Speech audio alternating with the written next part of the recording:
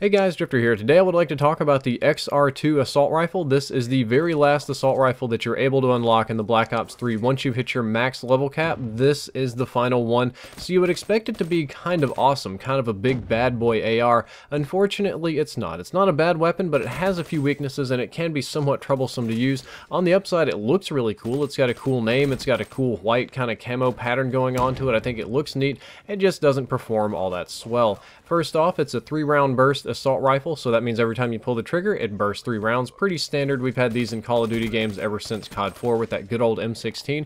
You can do it semi-auto, meaning that you pull the trigger when you want it to burst fire, same as we always have.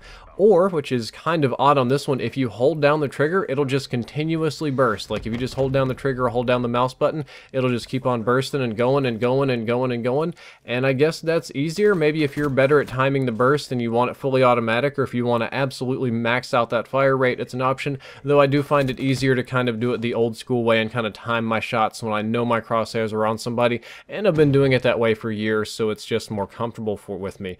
And obviously it's better at long ranges than it is up close. You can use it up close, you can kill people up close, but it's not really designed for that. Spray guns are going to win up close.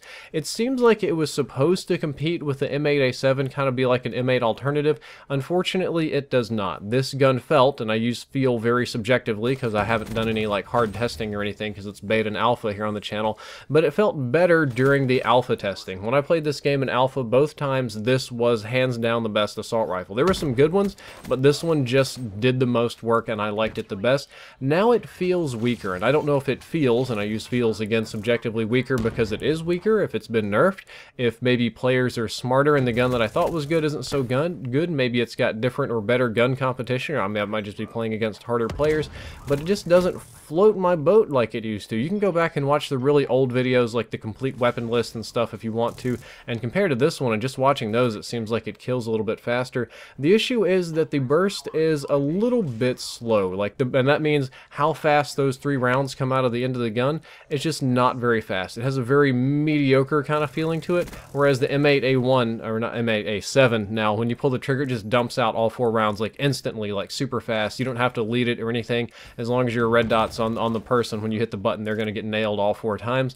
This one shoots a little bit slower, so it's very likely that you can only hit 2 out of 3 shots in the burst, or in many cases only 1 shot, and the delay between the burst isn't great. Like, it's not too bad. It's probably pretty normal for like burst weapons, but it's not fast. I can't follow up fast. It doesn't really, I don't know, it's just not really doing it for me, and it doesn't reliably one-shot people, which is what's probably the most confusing part about it.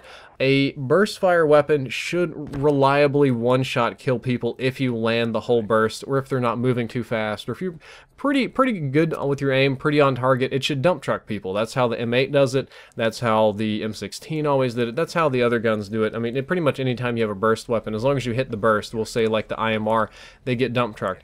This one, sometimes I feel like I can shoot at somebody that's not moving very fast, and my aim is either pretty good or rather on point, and it takes 2 bursts to kill. This is a 2 burst gun and not a 1 for some reason, and I don't know why. It just kicks a little bit too much, a little bit more than the M8A7, even though it shoots slower. I don't know why it would do that, and I feel that this could end up like the new SWAT 5.56, which largely collected dust during Black Ops 2, not being a very practical weapon, whereas it felt so good during the beta. Again, I don't know if that's because it has competition now, or just if it's been nerfed or something. It's not a horrible gun, definitely not. As you can see, you can clearly kill people with this weapon. It's far from horrible. You can get kills. It'll do that very reliably, but there's just better options to use right now, and if you're playing the beta, I would tell you to not waste an unlock token on this one, because there's just better guns. You'll have more fun. Get a specialist ability.